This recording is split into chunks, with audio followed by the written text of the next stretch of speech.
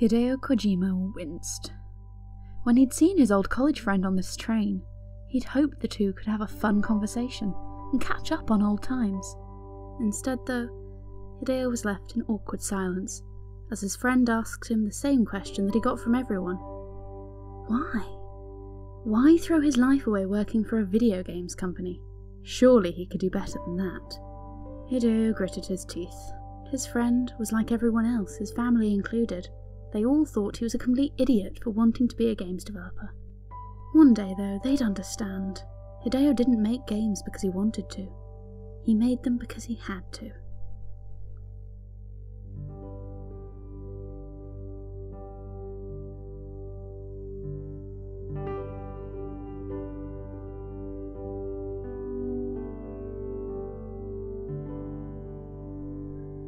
It's no fun being poor.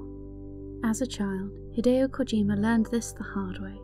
His family was always scraping by to make ends meet, especially after the untimely death of his father, when Hideo was only 13 years old.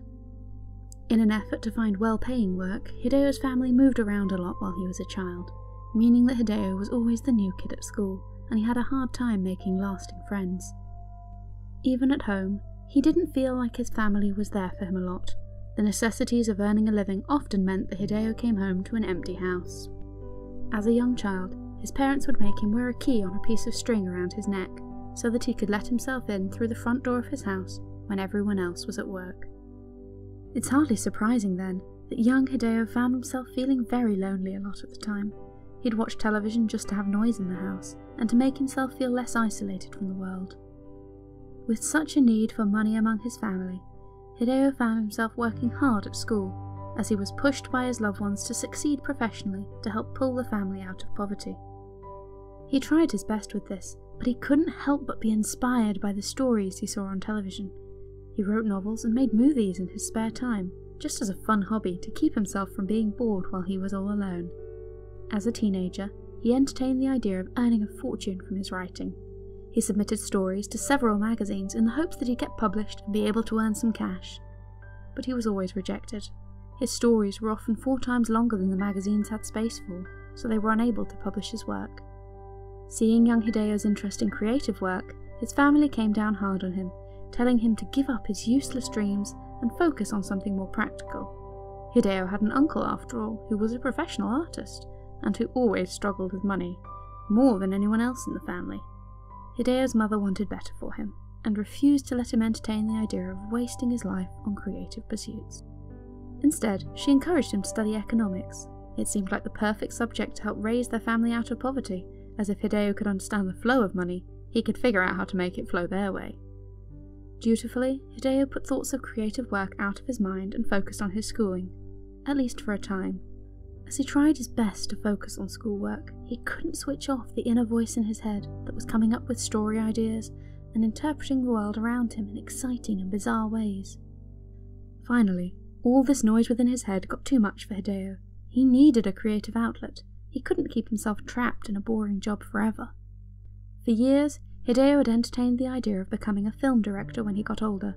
He liked the thought of creating his own stories, like the ones he'd grown up with as a child. He'd even tried making his own movies as a child, using a simple video camera, but he'd never made it that far. Film was an expensive commodity.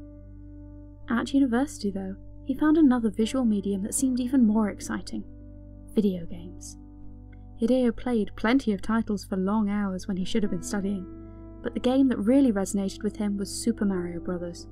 It was while playing this game, about a hero who rescues a princess from a fire-breathing monster, that Hideo realised that gaming technology could be used to tell powerful, immersive stories, where the player could feel connected to the action in a way that is never possible in movies. He couldn't escape his newfound fascination with gaming. Upon finishing his degree, against his family's wishes, Hideo applied for a job at the video game company, Konami. This was a subject of much shame for his family. At the time, video games weren't considered a serious career prospect, and Hideo's loved ones felt that he was making a terrible decision. They weren't shy about telling Hideo this either. At one point, Hideo was asked to speak at a friend's wedding. In introducing him, though, the previous speaker announced, "This is Hideo Kojima, a man of great talent, which he's throwing away at Konami." This wasn't an isolated incident. After bumping into an old college friend on a train, Hideo had to sit through an awkward conversation as he was asked a simple question. Why? But Hideo couldn't help himself. He'd seen poverty firsthand as a child, and he couldn't help but feel like it was a small price to pay for doing something with his life that he enjoyed.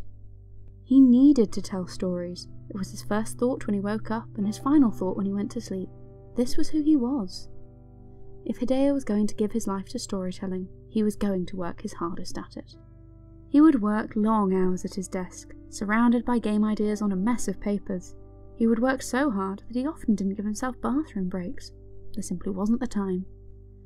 The problem was, no matter how much effort he put in, he still couldn't seem to get things right. Everyone else at Konami had programming experience and artistic skills. Their job roles weren't solidly defined, and everyone pitched in, doing a little bit of every aspect of game design. Hideo didn't have the skills necessary to help with this, though. He didn't understand computer coding, and although he was hired as a planner, it quickly became apparent that he didn't actually know how to set out a development plan for a game. His first project was cancelled after months of development, when his bosses realised that Hideo had simply gotten himself into a muddle and failed to organise anything concrete. Hideo's colleagues really didn't know what to do with him. Everyone in the company understood, to a certain extent, how it felt to be an outcast. They had all put up with a lot of flack for their choice of profession, and many had ended up in gaming as a last resort, on a desperate attempt to rebel against the system. Even so, Hideo didn't fit in here. As he struggled with his work, his colleagues found it harder and harder to connect with him, and he ended up becoming an outcast, even among his group of outcasts. He became a laughingstock within Konami, as everyone teased him for his inability to finish a game. Hideo's bosses came to him with one last chance. They offered him the opportunity to create a war game. This was a popular genre at the time, so the consensus within Konami was that even Hideo Kojima couldn't get this wrong. The cogs started turning within Hideo's mind instantly. He really wasn't keen on the idea of creating a game where the player ran around shooting enemies. It didn't feel particularly innovative or exciting to him. Instead, he started considering a movie that he'd watched when he was younger. The Great Escape saw a group of soldiers digging a tunnel in an effort to escape a Nazi prisoner of war camp. Well, this was a war film, right?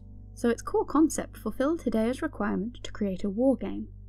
Hideo set to work creating a stealth game, where the main character had to avoid detection in enemy camps, sneaking around and distracting guards to achieve his objective. Hideo liked how this subverted typical gaming conventions. Instead of running in, guns ablaze, players had to stop, think, and analyse the game's level in order to make progress. His colleagues at Konami weren't entirely impressed. Hideo had been given the task of creating a war shooter, and what he was working on seemed like the complete opposite. But Hideo wasn't going to give up. He kept ploughing through on his game, putting together the title as he envisaged it. Finally, enough of the game was done to show off the core concept. When Hideo's colleagues played some initial levels and realised how tense and exciting this stealth game could be, they had a sudden change of heart.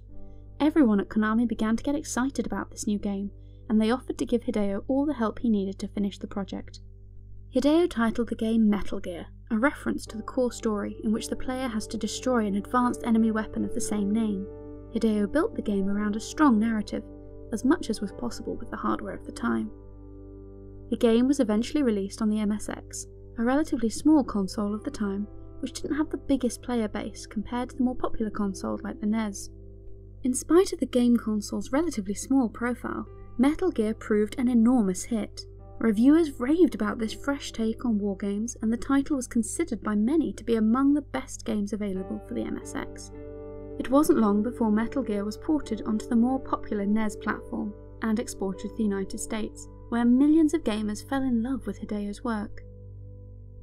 Finally, after years of work, and after so much criticism and ridicule, Hideo had succeeded. He'd created a game that told a powerful story, and he'd revolutionised an entire genre of computer gaming. Again, he found himself on a train, and again, he was approached by a colleague. This time, though, it was a fellow game developer who'd been involved with working on expanding the Metal Gear franchise to fulfill a demand for more similar games in the West.